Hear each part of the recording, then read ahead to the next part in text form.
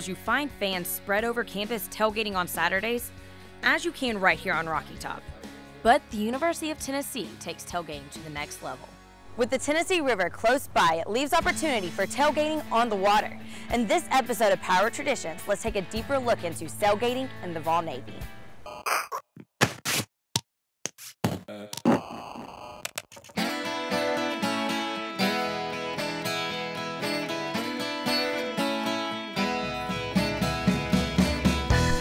Is one of only 3 schools with its stadium directly accessible by water.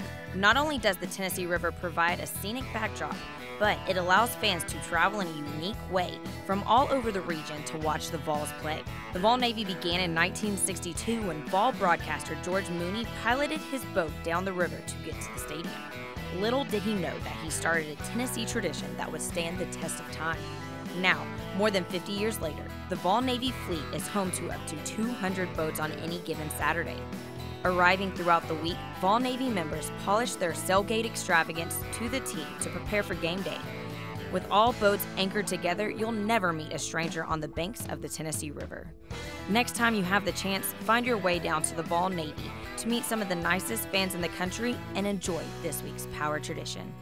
I'm Sami Kincaid for UTSports.com.